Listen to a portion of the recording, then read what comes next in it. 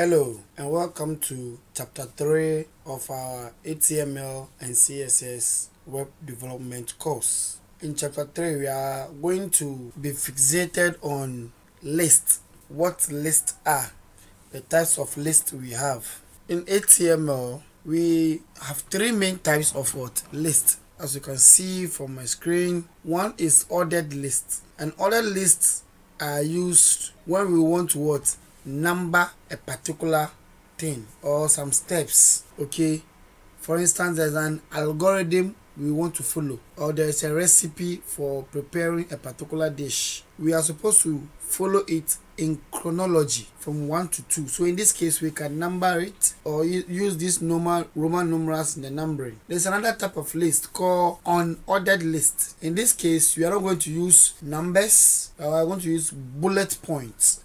I'm going to go through the types of bullet points we can use and how to write their codes in our editor to be rendered by the browser. And there's a definition list that is made up of some terms. Okay, those are not numbers or bullets, with definitions for those terms. Okay, those are the three main types of list we have. Let's go straight to our text editor. Let me clean up my code.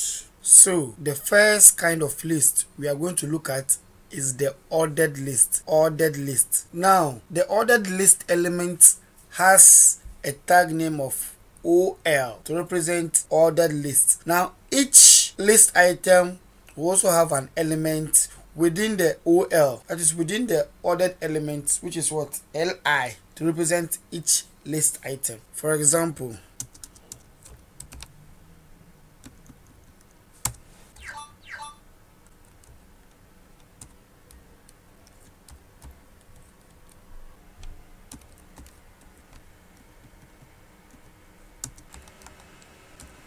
pear, orange, banana. Now let me explain this code. If you come to the OL, which represent the ordered list, that means you are going to number this particular thing into 1, 2, 3, 4. For instance, we've been told to write our top 5 favorite fruits or best fruit we like. In this case, we would like to number it from the best to the least favorites. So you first indicate to HTML to the page that this is an ordered list, and at each list item you indicate the content between the list, using LI to represent it. Let me save and then refresh my page. Now when we refresh our page, this is what we are going to see. We are going to see the list I have created in order 1, 2, 3, 4, and 5. This is an ordered list which uses numbers in listing the items in a particular order, most of the time from the highest importance to the least, just like you do when you are given an algorithm to follow in order to do a particular item. That is for ordered lists. Let's go into our code editor again and give examples of unordered lists. That means that lists using bullet points instead of using numbers. Let me just use the same items but change. The ordered list has an element called UL and not OL.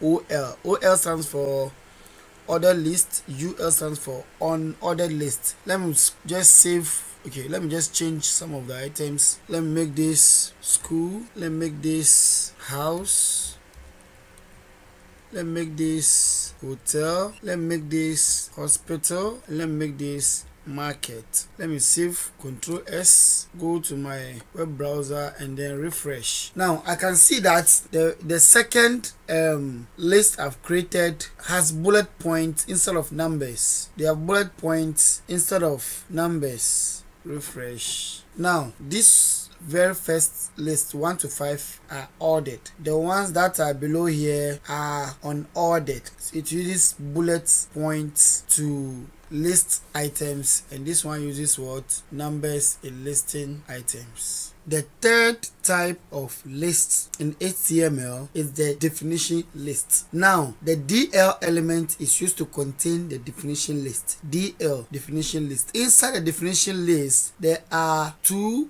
other elements.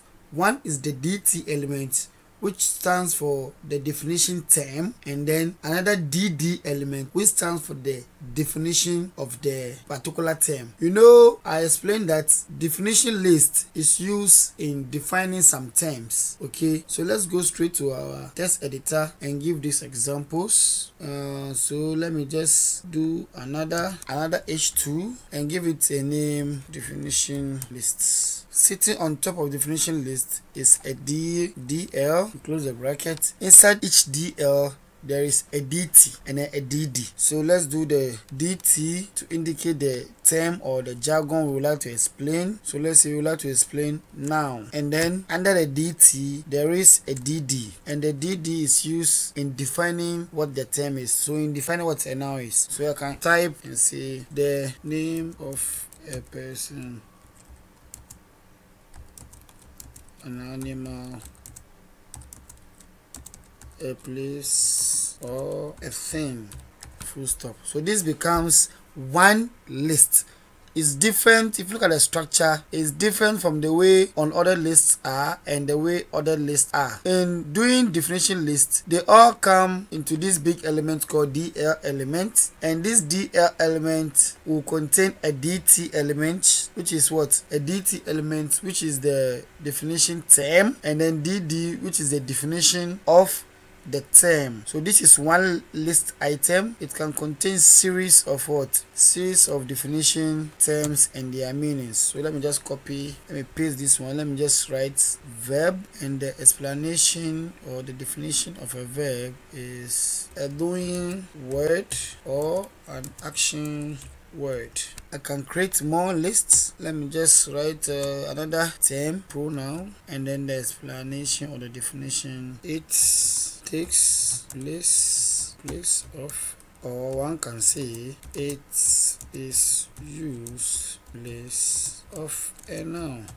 It means the same. You can keep on giving a lot of what? Definitions and their what, and explaining the terms. Let me save, Ctrl S, and refresh my browser. So you see definition terms. You see the term to your extreme right, and then your extreme left, beg your pardon, and then the meaning is what? Indented. This is another term, meaning. This is another term, meaning, and there's another term, meaning. So that is how definition list also works. We will be going to explain further properties or further explanation on the list. So we can do nested list, explain how to go about it. Now let's talk about nested list, or if you like, multi-list. You see, you can give a particular list item, and then within the list items too, there are sub lists. Let's try it, and let me do another heading, nested list. I've typed some. Let me see. Now for instance, you've been asked to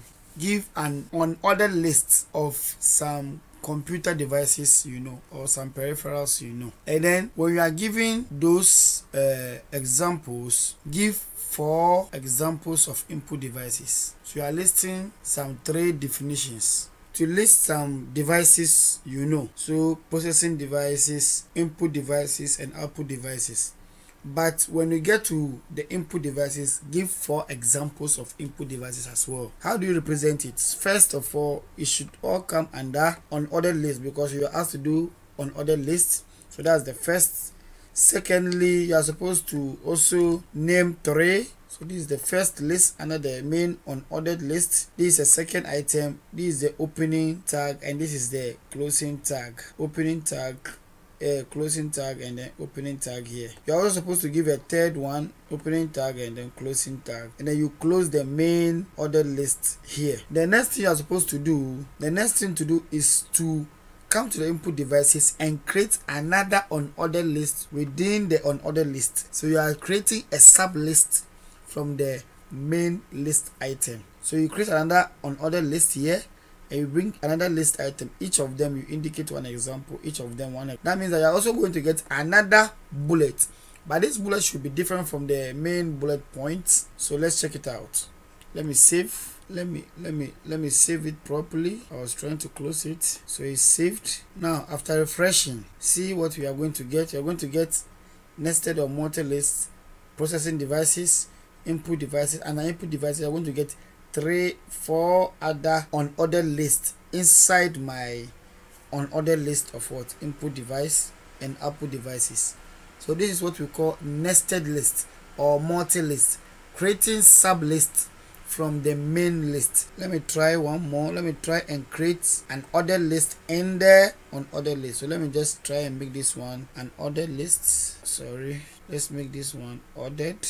This place should also, let me save and see what is going to happen after refreshing. That means that I have what? Created an ordered list in an unordered list, which is the main thing. The main work is what? An ordered list, and then inside the unordered list item input devices, I create ordered list of what? 4 input devices in order of, let's say, priority to me. I hope you are getting it. So you can create multiple lists or nested list, a list within a list and a list within the list and a list within the list. Okay, it can also be done. Now this is also going to be the end of our chapter 3 lesson on lists. We discussed the types, which is ordered list, unordered list, and definition list. Then later we also explain nested or multi-list, that is finding a list within another list item. Thank you and see you in lesson 4. We are going to talk about links.